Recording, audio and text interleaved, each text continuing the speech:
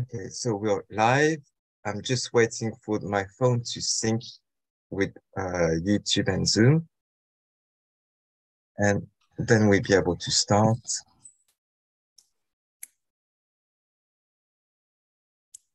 Yes. Yet.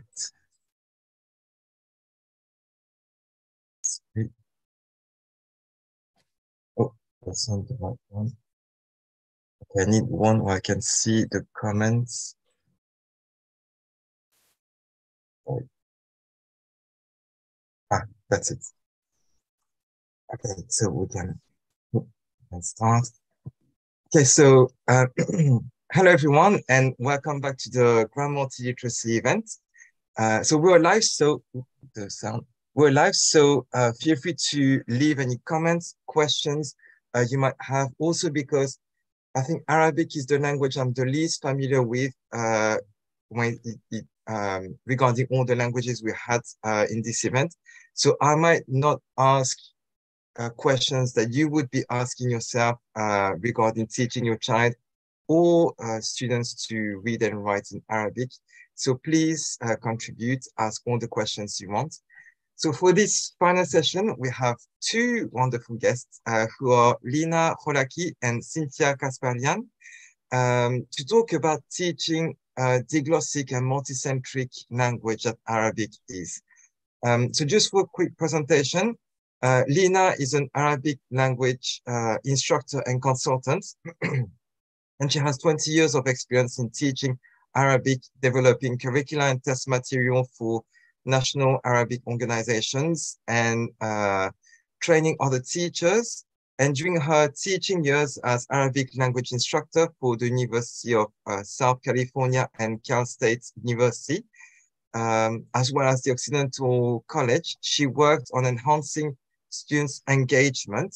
So that's going to be a very key topic we're going to talk about when it comes to Arabic. And for this, she uses various approaches that combines visuals, music, gestures, authentic videos, and stories to motivate and prepare her students for communicating effectively in the real world setting. And we also have Cynthia, who is the founder of Hikayat. Am I pronouncing it properly, by the way? Yeah, it's right. It's Hikayat, but it's really good. So she's the founder of Hikayat, and she was born and raised in Lebanon. And in 2009, she moved to France and pursued filmmaking, so short films and documentary movies. And during this time, she immersed herself in the French culture and enjoyed the beauty and richness and freedom of embracing two identities. And in 2017, her daughter was born, and that is when her focus shifted to matters of transmission, language, and identity. And because she's living in a monolingual city, she had to ensure her daughter's bilingualism in Arabic and French. That was her goal, to raise her bilingual Arabic and French. However, preserving her Arabic language was quite challenging due to the lack of available resources for learning it. But Cynthia took the matters into her hands, and she started creating her own multi-purpose games and toys in Arabic. So we're going to talk about your resources as well, for Lina and Cynthia. But we're very lucky as well, because they're both giving away resources. So Lina is giving away a book and CD from her storytelling-based curriculum. And we're going to talk about why storytelling is so helpful. And then Cynthia is going to be giving away a wooden alphabet game. Yeah. And so make sure to enter the giveaways. All the details are in the program. I'm going to leave again the link in the description if you need to. But yeah, so that was the introduction. Welcome, Cynthia and Lina. Hello. Thank you. Thank you. Thank you for being here with us. And so, Cynthia, you're joining us from France. Lina, you're joining us from the United States. So we're all here together thanks to the internet. And so first, before we start, is there anything you would like to add to your introduction? I think it was pretty much well done. Yeah, Thank you. me as well. Yeah, thank you so Okay. much, Yoshito. Thank you. And so there are different forms of spoken Arabic in the world, like our viewers know already, but one written form. And when we speak Arabic and when we read a book, it's not the same Arabic. It's like two different languages. So I guess at least two dialects that are different. So could you please tell us first which Arabic you speak in your daily life or naturally? And how you go from teaching your child or students to go from the speaking to the reading. Yeah, what are the first steps to introduce Arabic? Okay, I will start. Yeah. Okay, so I will start my experience as a mother. Yeah. So when my daughter was born, I just talked with her in Lebanese because I'm Lebanese. So I talked with her in Lebanese. It's like the natural way of expressing my emotions and my everyday way of being. And so I started when she was a baby. There was no problem. I started reading to her the Arabic books. It was okay. So she got familiar with the letters and the sounds. But then when she started growing up, she started saying, I don't understand this. I want you to read it in Lebanese. So I did not want her to block on that. So I was like, okay, I started like translating it myself while opening the book and reading it in Lebanese. And when I read the same book over and over again, I started introducing the Arabic, let's say the Fusha, the Arabic literature of the name. So I start explaining like, this is the way you say it when it's written, but this is the way we say it verbally. So that was my natural way of letting her be familiar with the written Arabic. Okay. And when she blocks and tells me, I don't want it, I want it in Lebanese because I don't understand, I'm like, okay, no problem, don't stress about it. But I start like trying to use my words in everyday life. For example, in Lebanese, we say, for the ladybug, we say coccinelle, but I started using like the dasua. In Lebanese, we mix a lot of French or English words, depending on if you are in an English or French school too. But I started introducing all my Arabic words in my everyday life. So she does not feel like, whoa, there's a huge difference. Like once she told me, yes, in Lebanese, we say hi. I'm like, no, we don't say hi. We say marhaba. Yeah, okay. And so what about you, Lina? Well, as an instructor and, from educational field, I know I have my kids as well. But being as an educator, that helped me when I was raising my kids to use what Cynthia is saying. Instead of using my dialect, I'm originally from Syria, and we speak the Levantine dialect, which is Syria, Jordan, Lebanon, kind of the same with different accent. So I choose to pick on the vocabulary that is within a sentence or the daily life communication. These words I pick to use the written or the Fusha, what we call the written and reading language in Arabic, we call it Fusha, and instead of dialect. So instead of saying sabatu bot, that we talk about shoes, I say hida. So I say aina hida'ik. Instead of saying aina hida'uka with all these heavy accents that we use or children read, I just drop these and make it very natural way. Aina hida'ik instead Wayne. So this built on having them when they went to school and they were introduced to reading and writing in Arabic, it was easier. That is, having said that, if I'm talking to my child who's raised in Arabic speaking. However, as an educator, I receive many of students who are not descent from Arabic speaking household. They come to learn Arabic because due to their connection with the religious or maybe the Quran, they want to read and understand the Quran. So our other Americans who are interested in learning about Middle Eastern culture, or for maybe college that they are aiming to work in different, sector that they need the Arabic to understand.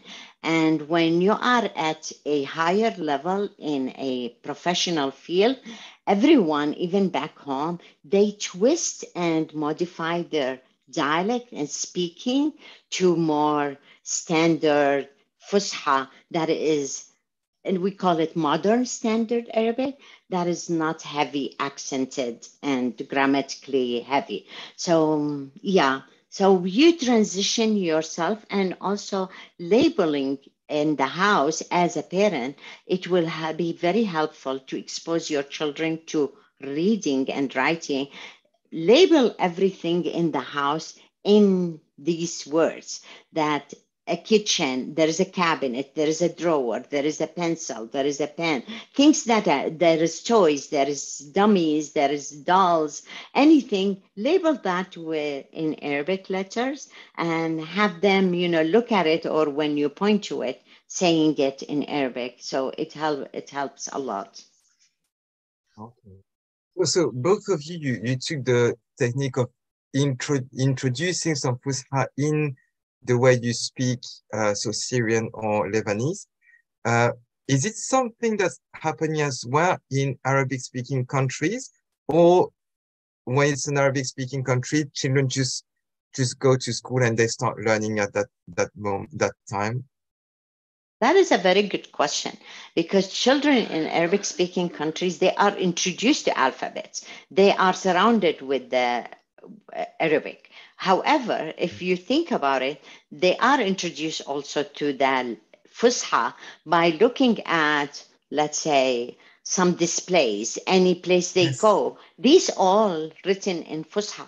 They are not written in any dialect. And if we talk about dialect, Yoshito, we have 28 dialects in the Middle East. So which one we are talking about? If we go about North Africa, Morocco, Algeria, and Tunisia, they have totally different dialect. Me, myself, as a native, it would be hard for me to understand if they are speaking among themselves, because they have different dialect. So when they use the Fusha or the literature Arabic, we all understand each other. So your question is, yes, these children are introduced auditory with all the alphabets and all the sounds. So when they come to school, it's easier to introduce them to the alphabets and the reading and writing. Exactly like if you are in an English-speaking country, children, they are not reading and writing at home. They only listen. You only talk to them in English. So they are so used to the words that they are hearing. And that's why we go to bombarding kids with listening before you introduce anything to them, especially reading and writing. Yeah. Yeah, but I would add something to that, exactly, because I grew up in Lebanon, so I never asked myself what's the difference. The link came very naturally. I don't remember a time like my kids that asked me, "Oh, it's weird. It's written differently than we speak it." I never asked that question. Wow. But what I would say, I think it took a lot of time, a lot of years for me to relate into a book when I was a kid. It took me a lot of years to say, "Oh, I'm reading something that talks to me." And I think that the stories that were told and the way they were told did not speak to me as a child. I don't know if you relate to that, Lina. I hear you, Cynthia, and I agree with you, because unfortunately the literature written for little kids or when we grew up, it's way higher in complex sentences. So for us as a children, we want something fun. When we read it, we, like you said, relate to your emotion, relate to your maybe an experience that you went through. Exactly. It was really written as a high literature. As what's up with this? I mean, why I should read something that really give a high descriptive, where you can say this is a very nice house. And I'm, for me, as a 6 year old or 7 years old, I will understand. But I mean, beautiful house, high in building, sophisticated in the decoration. All these addition, it throws off a child to read. The child away from this experience, as if Yes. not concerned. Yeah, Yeah. as if he's not in it. So Yes. yeah, Yeah. Yeah. Yeah. Yeah. it's very important. I feel looking at my daughter to like follow their steps, make it step by step. At first, you will understand like this sentence and you relate to that experience, a very simple experience of everyday life.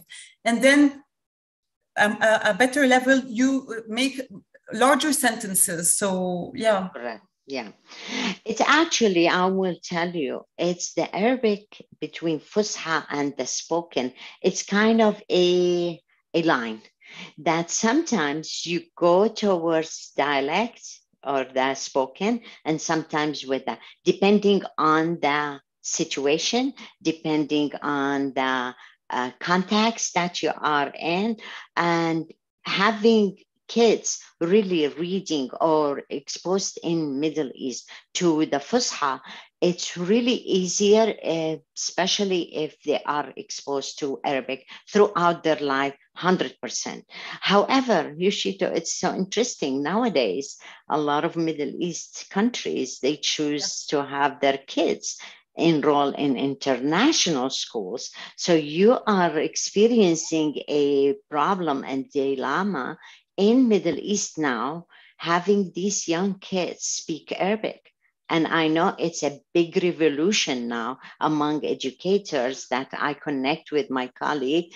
They said it's so sad that these young kids, they are fluent in English or French, depending on which international school do they go to, and they are not exposed to Arabic literature and Fusha, reading and writing. They think parents that, okay, they are hearing it outside. However, in the house, you see parents speaking to their kids in English, communicating. If I don't know if you follow TikTok and Instagram, all these influencers, you see them with their kids, they are speaking English. It's like, why? Why you are in Middle East? Exactly. And yeah, and yeah, I join you totally. And I think the main issue here is that, again, we were talking about books, is that kids, whether they are small or they are teenagers, they don't feel they have enough materials in songs, in books, in games, where they can express themselves in Arabic. Everything talks to them in English, and it's or English or French, whatever it is. And it's I think it's very important that in our Arabic language, we give them materials to express themselves, to share, to communicate, to make discussions. I think things will be different. And for now, everything that is in Arabic, it's as if it's something really, really high, or something really not interesting in colors, in the way they are shaped. So this is where we need really to focus on, I guess. Yeah. Thank you very much. So because we're talking about books, I think we're going to jump straight into this topic. But so Lina, you have created a curriculum around storytelling and books. Could you tell us a bit about it? And so we've seen the problem there is. What does your curriculum bring into this, and how are you bridging this gap? That's a very good question. I mean, throughout my experience, when I start teaching the traditional way, which is alphabets. Throw the letter and give some words that ties into this letter. However, within 2-3 years, the same group of students, they were moving with me from one level to the second, third. I noticed that they were not able to retain any of these vocabulary because didn't mean anything to them. So I thought about, why don't me and another colleague, we thought, why can't we introduce all of this in storytelling line? Because storytelling, like Cynthia said, we need to engage the learners, we need to engage our children, we need to engage our students with the language by having fun. Once children have fun, they will learn so quickly and acquire in a higher speed. So we designed the curriculum around storytelling. Each storyline will be a story, a fun story. We make it fun in a way that we throw in animals instead of people. Children love animal, and starting any point in learning language, even you are learning Chinese, French, and I mean scientifically, and studies shows that the first thing that you need to engage student or learners with any language is by listening. So you keep talking to them, and that is the natural way. When you have your child at home, all what you do, let's go sleep, let's go eat, let me change you. Are you hungry? Do you want to eat this? Do you want to eat that? So we included all this like in circles, that what is the most important thing for any learner to know, their needs and their wants, their desire, they like or not. So we created stories surrounded this, and we add to that all the vocabulary that is needed, all the animals, all the colors, or the numbers, but in a fun way. So the story, it's repeatedly every line with a new vocabulary, repeat with new vocabulary. And it's actually based on recycling many times and actually kind of looping up. And that is the study that we based our curriculum on. So When you say, sorry, when you say recycling and looping up, you mean like, so recycling the vocabulary so they're exposed to it several times and then making more and more difficult. Yes. Yeah. Okay. Study shows that any language that you learn, you need to have enough, at least 28 to 38 times that you see and hear this word in different contexts, in different situation. So that will make sense to you, because that one word doesn't only stand alone. It is always with a string of sentences. So we did that. I mean, study exactly what word we are recycling, how many times, and you keep repeating it later within another higher level of vocabulary. So students become familiar and using the modern standard Arabic, the Fusha, not the spoken dialect, because we receive many students come from different background, from different dialects, and each one will use different way of expressing some items or some vocabulary. So yeah, and I'm guessing, and songs, adding songs to and puppets and role play adds a lot to the picture and the story. It's engaging student by showing them picture and telling. So it is written, but actually as an educator, you do not show them that you are reading it. You are telling them the story, although you are reading every single thing in that story. Yeah. So just two things. I'm seeing people coming in, joining the live. So we have Lina and Cynthia, who actually I didn't explain, but I invited you too because you both teach Arabic writing, but in a fun way. So through storytelling, through games. So it's really a fun way to do it, and I wanted to have your input on this. So if our viewers have any question, don't hesitate to ask them, and I'm going to pick them up as they come. Just to ask you about the exposure. So you said so it didn't have to be exposed several times. First, the thing I like about what you said is that they're exposed to the same vocabulary, but in different ways. So with puppets in the book, etc. So it's in different ways. So it doesn't feel repetitive, but it comes in several times. And but I had a question. It's because Arabic, so the spoken Arabic and the written Arabic is different.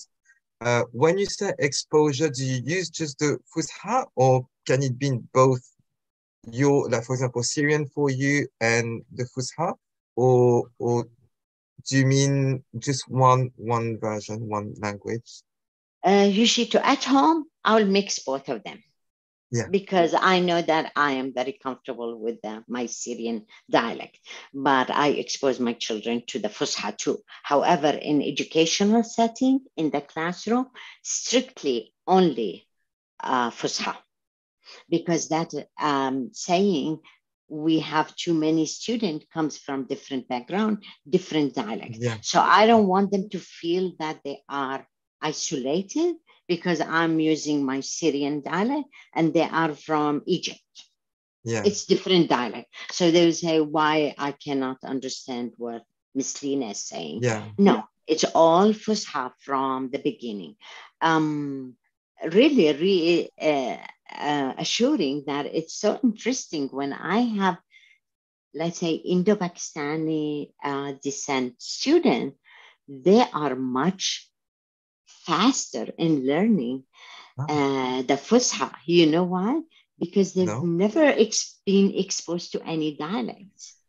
So it is really, I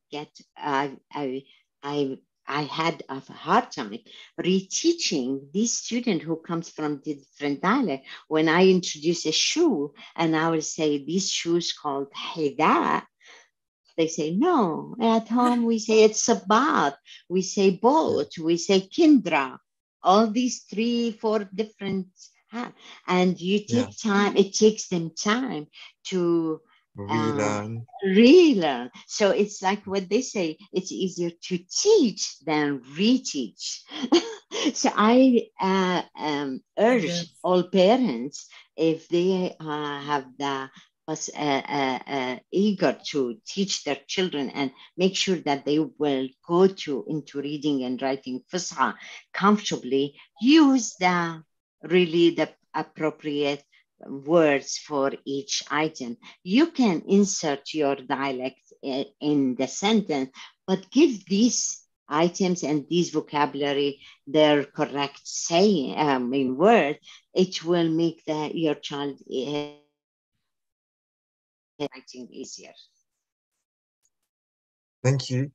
And so one question I'm asking myself is, so when it's storytelling, you're telling the story, so it's speaking, but it's also reading. And just earlier, Cynthia, you were saying that you were mixing a bit both, so Lebanese and Fusha. No. What I'm saying, this is a story, one of the stories that we develop. So actually it's written in Fusha. في يوم من الأيام ولد فيل صغير الفيل نائم. What I do, I say, في يوم من الأيام ولد فيل صغير الفيل الصغير نائم. هذا فيل صغير نائم. So I'm saying, I'm telling the story. I do not read. I do not put the book like that. I share the pictures, and actually it takes time from a parent or a teacher to kind of familiarize yourself with the book and the words and the sentences. But this book has the way a lot you of pronounce it, where you put pauses and the way you mimic it. Yeah, your intonation, it's totally different, and you engage the student. So you say, هل هذا, is this a small or big elephant? I said small elephant. صغير. So we go back. Oh, صغير. All right. وهذه أمه. هذه الأم. ماما فيل.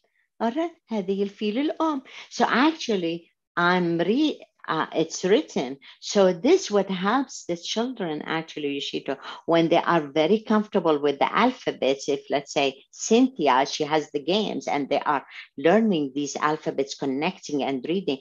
When they start reading, it makes so much sense to them and they will be engaged more. And we based our stories actually on a prior knowledge. Children wants to know something. And then when they are exposed to the language, you will put the language in it. It makes it easier for them to understand. And I think you showed something, Lina, there. You engage your body. And this is something I really, as when we go to a country where we don't talk the language, we engage all our body just to make ourselves understood. And I think, and this is what we do with babies also. We put poses, we exaggerated some meanings. And with the Fusha, this is what I do with my daughter. For example, for your question, I talk with her a lot of Lebanese. I try to do the efforts to sometimes use the Fusha words, but I use a lot of Lebanese, especially when she's back from school. I'm tired. I've had a long day. I just want to be very spontaneous.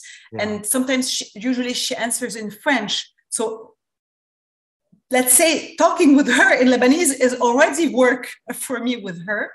But then what I do when I take a book, I read it and I put a lot of, I engage my body to explain dhahaba. So this means, because in Lebanese we say raha. So dhahaba, and I show it with my body. So she looks at me and she understands. So there's not a lot of translation to be done.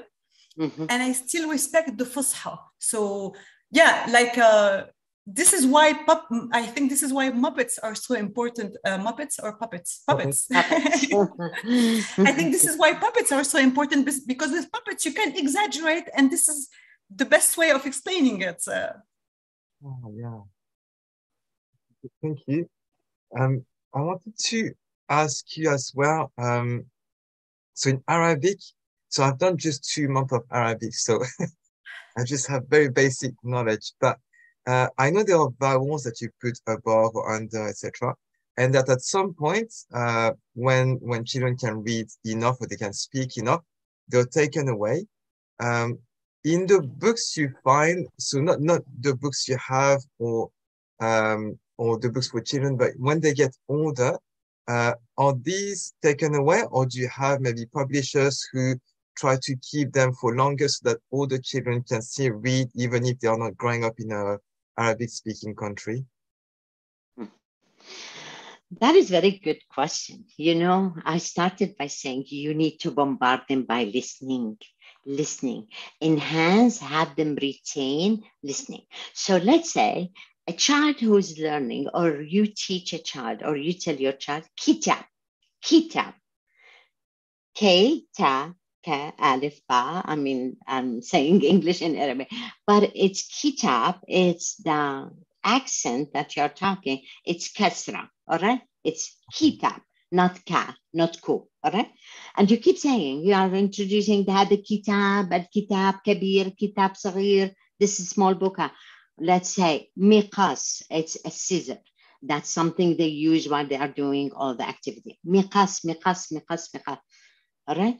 So when they are reading this vocabulary, not only this, I'm saying all of the vocabulary that they should introduce them, by time they have this retention long term, when they're starting to reading, even if they see ka, ta, ba, they will not read it katab.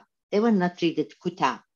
If you have all these theatrical mind, they will say kitab, because that's what they learned. So the listening, that's why it's very important what you are saying, that at the beginning, because we want to help them sound it correctly. But however, for our study, we found out the students who are exposed to correct pronunciation from the beginning, they do not need these all theatrical mark or this accent. When they are reading, it becomes like comprehensible to them. And especially at the beginning, you always have that story that has picture. We're not talking about when they reach intermediate and advanced level of the language. They don't need anything. And all the books you see and all the stories, they have none of these accents, because we assume that you are really equipped with knowledge and retention of these words and vocabulary that is familiar to you. And maybe sometimes they add little accent if there is a ambiguous understanding between this word, because we have words like say ala, on, and Ali as a name. all right, or ulay as a higher. So if it is in a sentence, I will add this to make sure that I make it clear to the reader that this is what I meant. It's on. Although in a context and in the understanding of sentence, it is obviously I'm saying it's something on, but just to eliminate ambiguity in understanding, you will add that, but not every word. Yes. That's a And very good question. I want to add something. Actually, for a student also to get to this kind of level of understanding of the language, I think as a second language, when Arabic is not your mother tongue in the country, or maybe you're not living in an Arabic country, it's very important to give them purpose to learn, to write and read. And actually, I think that many people talk a mother tongue, a mother language in a country they don't talk this language, but they lose it in the reading and the writing phase. Because I think today the most important thing is to give purpose and make it fun and make it like, I wanna try this. It's interesting. The problem with the paper and the pen, it's very distant. It's very cold. We don't understand why should we do that. So I think this is also to get to this level of understanding. It's important to keep them having, we were talking about engagement, to be engaged, to make it fun, to make it challenging, to make it like a time of sharing also, not an alone time. Writing and reading is a lot of an alone time, but for it to become an alone time, it has to be shared at the beginning. And then you get at some point where you can do it alone and get picky. For example, you gave the example, Lina, it's very interesting, the ala, ali, ulay. That can be funny. You can do it in a funny way. I do it with my kid and tell her, oh, can you see that? How fun is that? And make it like a game. But if you just say, oh, don't try that, you wrote it wrong, then it's blocking. So it's just the way you approach these differences. Yeah, that's very true. Yeah, yeah. I guess we're going to come to your game after, because it's to do really with writing. Just before we go on to this, I had a question, just because I don't really know how it works. But so there are different Arabics that are spoken around the world. When you listen to podcasts, and I think news is in Fusha, but what about podcasts with children? Is it spoken in Fusha? Is it different variations or different Arabic? It's different. It's different. If the topic is funny and silly and just having fun, well, it will be direct. However, most of the podcasts that I am aware of, they use Fusha because we are talking intellectual and some content. We are not just joking around and making fun. Podcast brings out topics that is really simulate and make you think and engage in learning. So when it comes to learning in anything, in any mean of media, podcasts, TV, journals, newspapers, they are all in Fusha. Because I was thinking, you say the children need to listen a lot and they need to be exposed a lot to be able to read, and then they don't need to have the vowels because they can just know in context what it is. So I was wondering if there were audio resources for children that were in Fusha that you would recommend. Yeah. It's not only listening, Yoshito, it's listening and speaking. These two, there is 4 skills in learning language. The two of them, they are input and 2 are output. The 2 input, which is listening and speaking, right? Listening input, speaking is the output of it, and then reading and writing. So when we talk about listening, all right, the input, the reading is an input too. Because when we read, we unfortunately, we think that student when read aloud, that is reading. No, scientifically in studies, showed that when you read to yourself in your brain. So you are understanding. It's not you are reading aloud. Once we ask children to read aloud, you will have them struggle. You will make them think, apprehend, so afraid because how they are sounding. We want them to read to understand. And the second one is speaking is writing, because the more you speak, the more you are more naturally writing what you are speaking. So when we talk about enhancing listening, it's the oral skill, which is listening and speaking. So I'm talking to my child, I need response from them. So I always ask with a question, yes or no, or asking question, do you want to do that? So they will give me an answer. And student in classroom, the same thing. Do you want to do that? Do you eat that? Do you like that? Do you don't like that? So they are interacting and engaged with the listening and speaking. Then it comes the third kind of skill, which is reading. Believe it or not, writing is the last skill that we need our children to, or our student to learn, because So we it's can the leave it for later. hardest.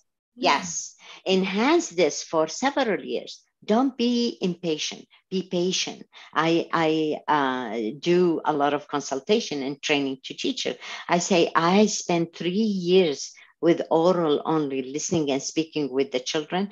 With the fourth year, the children were like this, reading and writing, instead of When they are hassle. ready to When prepare they them. are ready, they have a lot of vocabulary, they have language to start with, rather than from day one, okay, trace the alphabet, trace the letter, okay, copy these words. What does it mean to them? No, reading and Exactly. writing should be, should be something they want to express, something like Cynthia said, they will read and they enjoy and laugh about. Then you are really hitting the best way, or the best learners, and long, which we call it in our education, long life learners. We don't want it for a year or two. We want them to be eager to The learn whole more. life. And yes, and look forward to learn more. Yeah, thank you. What you're saying is so important, because I believe that the first exposure of a kid or an adult to writing will stay with him for a long time.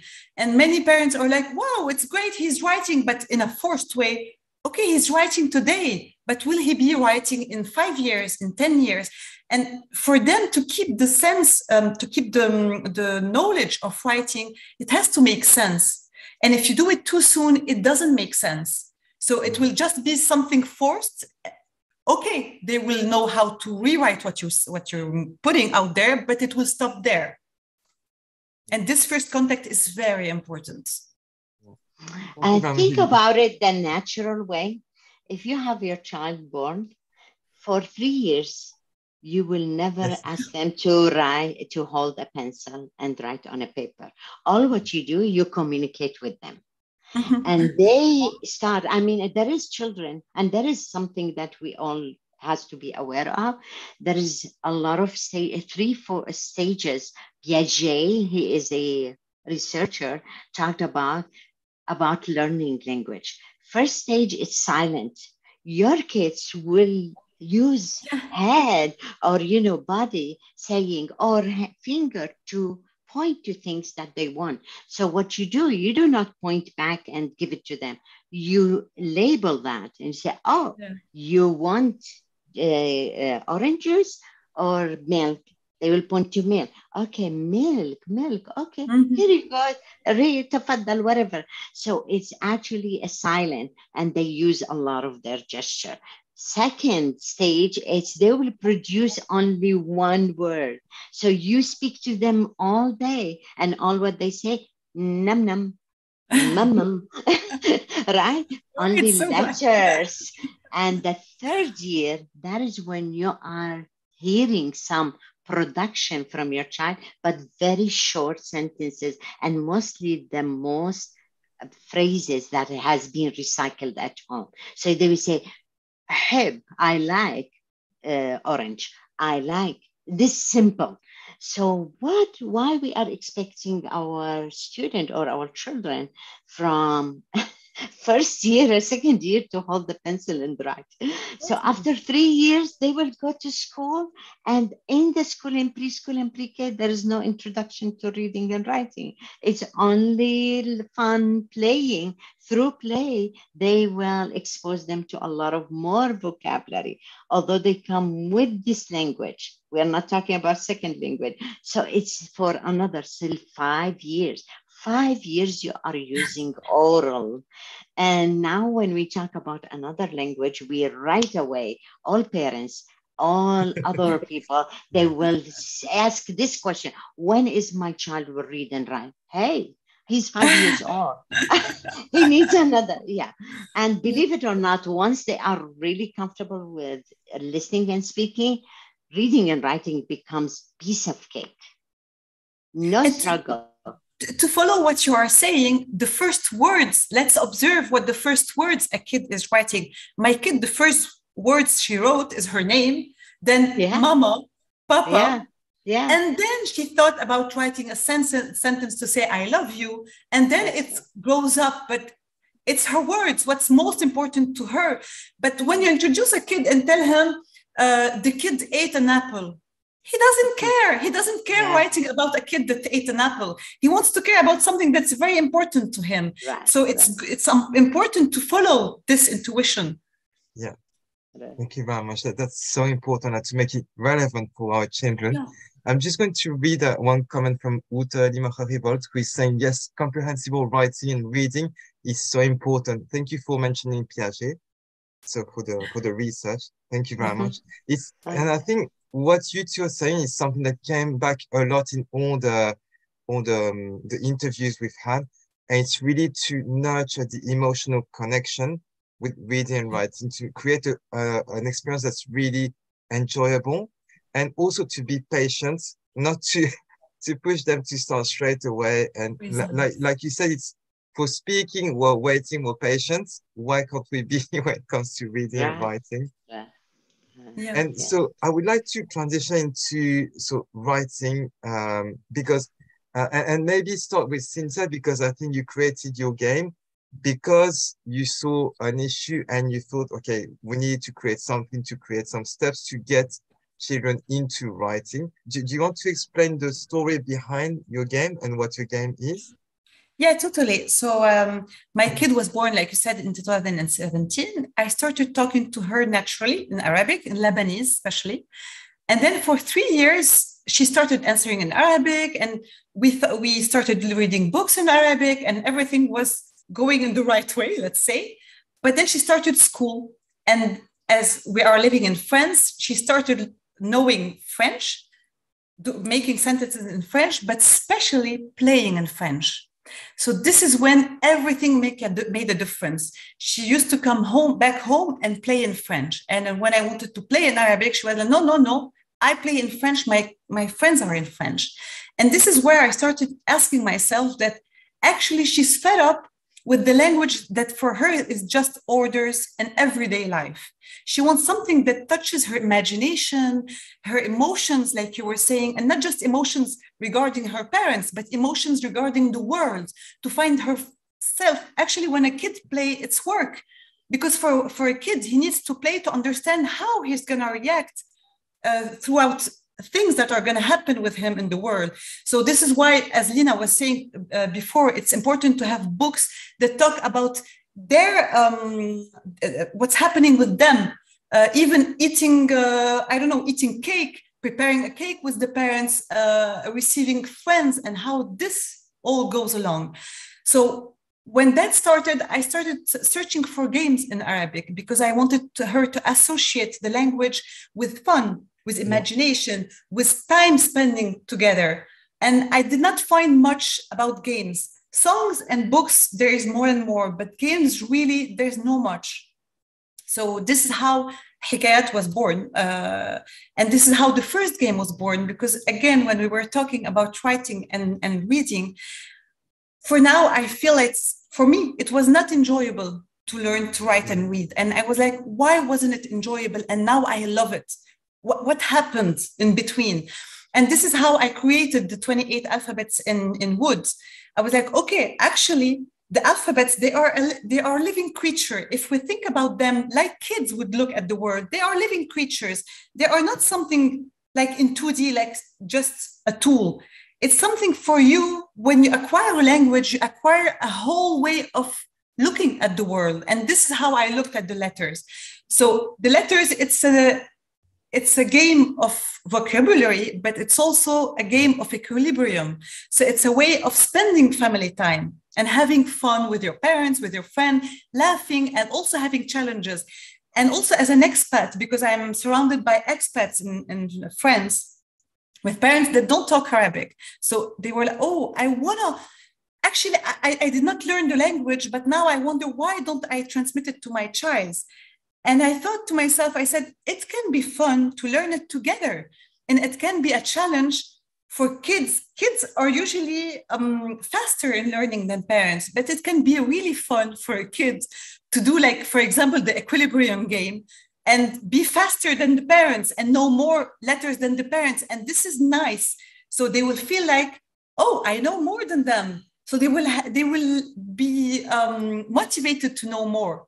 Like they say, why do all kids know everything about dinosaurs? The only reason is because they knowing what they know about the dinosaurs is more about than their parents. So they feel like stronger than their parents. So it can be a way of saying, oh, you are learning Arabic, but I'm stronger. When it's fun and they're interested in it, they want to spend more time and focus more. So yeah, it stays more in their heads. Yeah, and it's fun ways. Like, for example, the other day I was teaching my kids why there are letters that are connected in two ways and why not. And I told her, like, the letters, they are friends. So they widen their hands. Yeah, they give their arms. But there are some letters that they are so small, they can only give their arms back. They cannot give it to the letter in front. And it made her laugh, and she started playing with it, and we did not write a word. The purpose was not to write. The purpose was to make it enjoyable.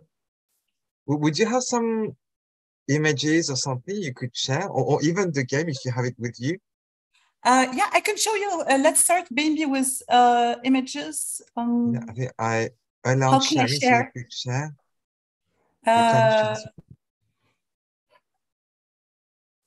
Okay, I just don't know how to share it. Normally at the bottom you should have a green arrow that says share screen. Yeah, okay, yeah, it's yeah. I did not see it.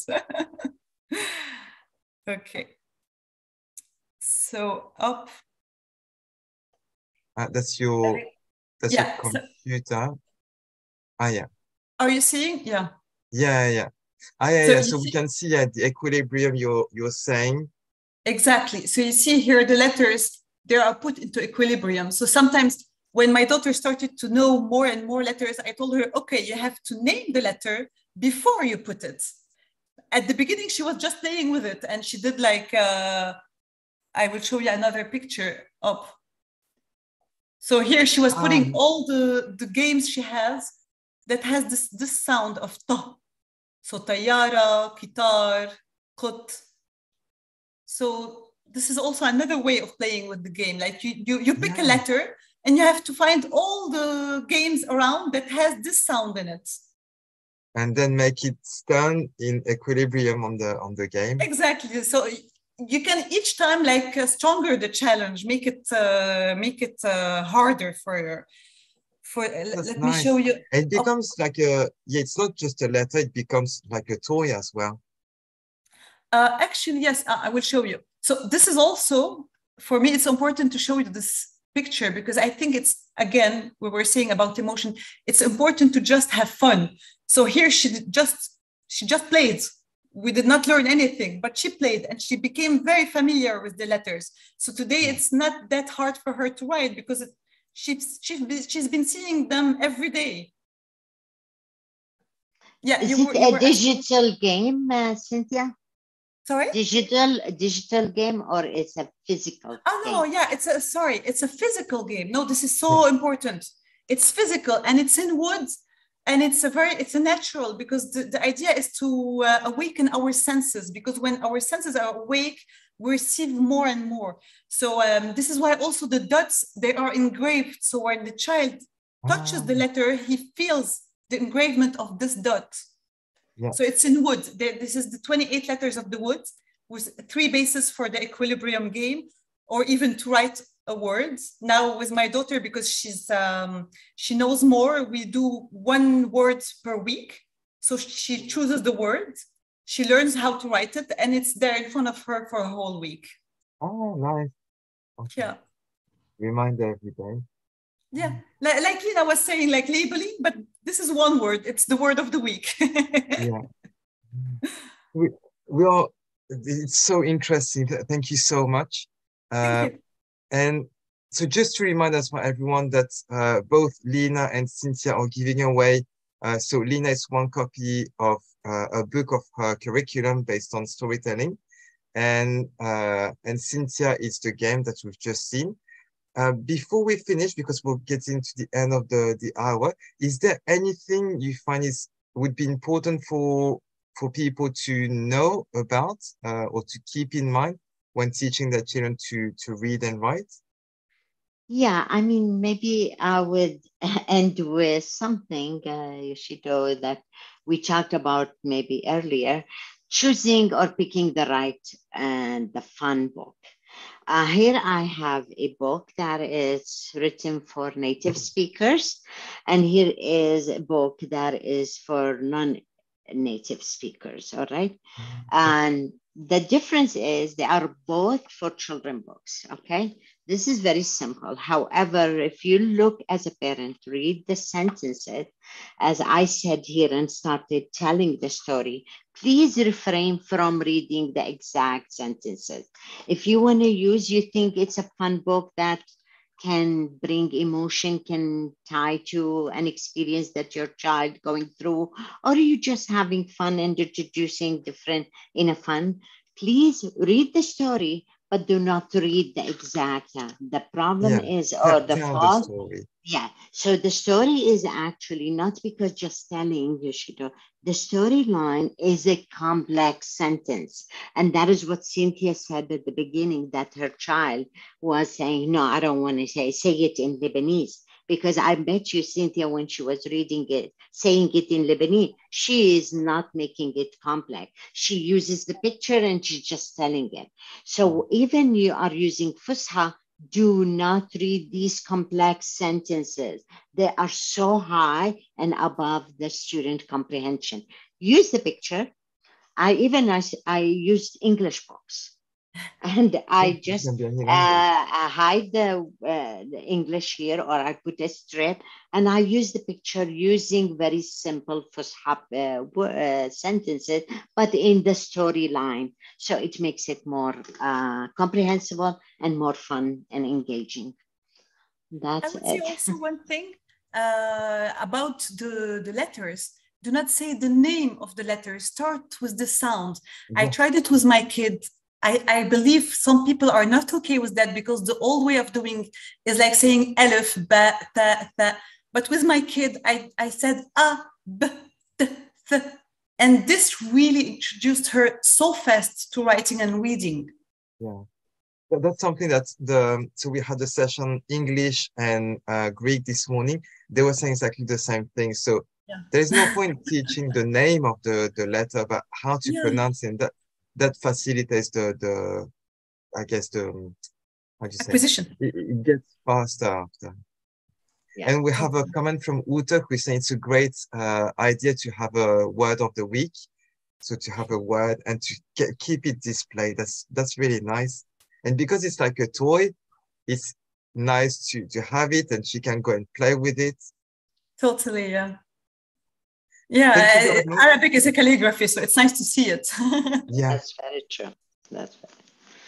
Thank you so much again for coming here and sharing your experience and what you're creating to facilitate reading and writing in Arabic. I don't know much about Arabic, but it's really interesting the way you presented it. Me being an outsider, I find it interesting. So I can't imagine how it could be for children. So thank you very much, and I hope it was useful for everyone. Thank you a lot, Ishita. It was really you. nice. And thank you, Lina. It was really nice talking with you too. Thank you, Cynthia, and thank you, Ishita, for giving us this opportunity to share our experiences. And please, I mean, anyone is interested, you have the YouTube channel, have your children listen to it. If you have, I have my email, you can email me. Any educators need some help, I'm here to help. I love to help students and to really learn Arabic, educators to enhance their teaching. I'm welcoming anyone. And thank you so much, Cynthia. It's nice pleasure meeting you and learning from your experience. It's beautiful.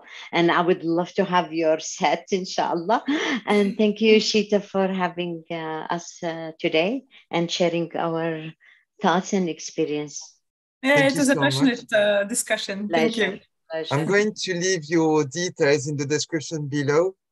So for the people who are going to catch up or who are going to watch it after, you have the link to their websites, and so you can just click on it. And Cynthia, you have your website in French and English. I left both links. So if French is your language, you can have all the details in French. If it's English, you can check it in English. Thank you very much again. Have a nice day, Lina, and evening, Cynthia. Thank you. Thank you so much. Bye. Thank you. Thank you. Wish you the as well. Bye-bye.